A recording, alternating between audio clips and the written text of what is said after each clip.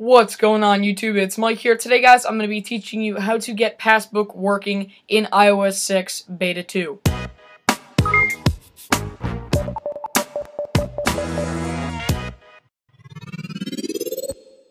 Now, as I said a few days ago in my video on the iOS 6 Beta 2, I told you guys that Passbook is still not working. Well, now there is a way to actually get Passbook working, and today I'm going to be showing you how to do so. The first thing you're going to need is you're going to need access to Safari, which obviously is pretty simple, and you're also going to need access to an iOS 6 Beta 2 device. Not Beta 1, make sure you're on iOS 6 Beta 2. So the first thing you're going to want to do is make sure, again, like you do with Passbook on your home screen, and you're going to want to go ahead and open up the Safari app. And now right in here in Safari, you're going to go ahead and type in this web address. So you're going to put in PassSource.com.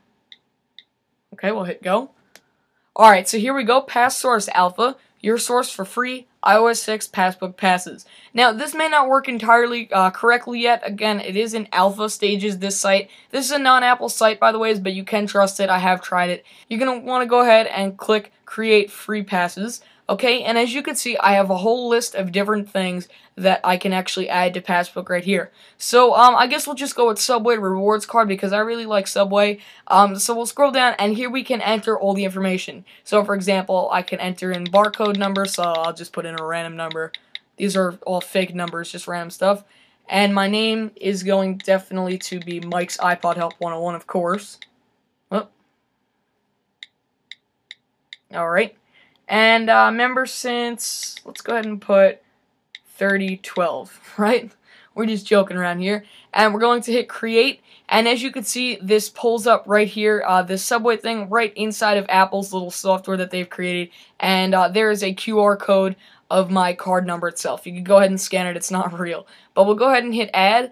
And that's it. And then once that's done, you could just go ahead and hit the home button and go right into the Passbook app. And as you can see, I have a bunch of passes added here, but the new one that we just created is the Subway one. And then here, you can hit information, and you just read all about Subway's rules and regulations and stuff. Show unlock, screen notifications. So let's say I become near a Subway. If I do have the location services enabled for Passbook, if I get near a Subway, it'll automatically remind me, and then I can use this card and without actually bringing the card itself. And then I want to show you something cool too. If you want to delete it, like let's say it runs out and you don't want to refill it, if you hit the delete button and hit delete, isn't that cool?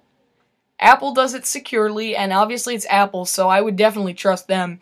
But it does it securely, and it shreds up the card, and once it's gone, that's it. And then in real life, if you want to actually shred up the card in real life, you can too. But it completely deletes that record history that you had on your phone itself.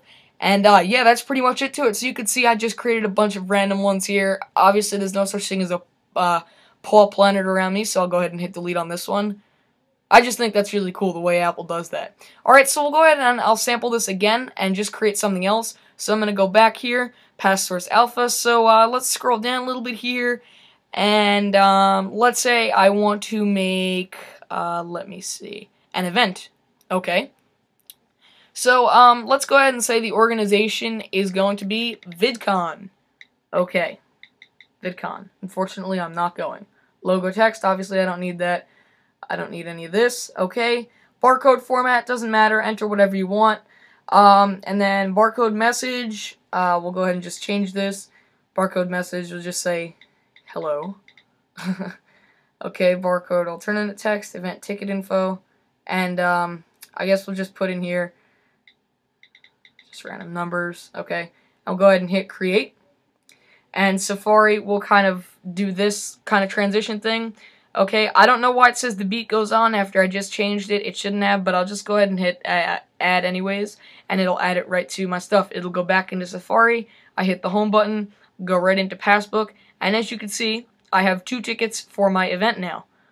One to the right, one to the left. So if maybe me and my friend are going, I have them all right here, and I don't have to actually be carrying it with myself. This also works with stuff like CVS cards, any type of store cards, gift cards, credit cards. Actually, I don't know about credit cards, but this is how it kind of works. Also, we got plane tickets here, so I don't have to be holding this paper in my pocket anymore. Now, when Apple officially releases this software to the public, I don't think it's going to work the same way as it does now. I think Apple will have something in the Passbook app where you can add everything, and I think it'll be a little bit more unified and easier to use than what we currently have with the PassSource website. I definitely know that Apple will not be using this PassSource website in their final version, although you probably will still be able to use it if you do want to create custom things, because through all this, if I just, let's say I hit boarding pass, you could create whatever you want custom, and then just hit, oh, I didn't mean to do that, and then just hit go all the way down and hit create. You could customize it fully, so I'm sure Apple will either have a custom setting that you can do,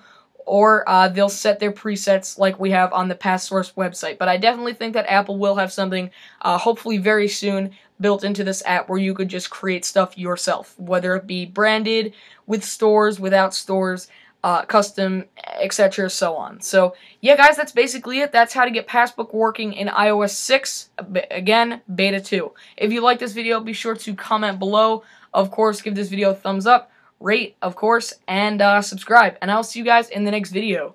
Peace. And then basically you'll go back to the web page, and you could go right back in.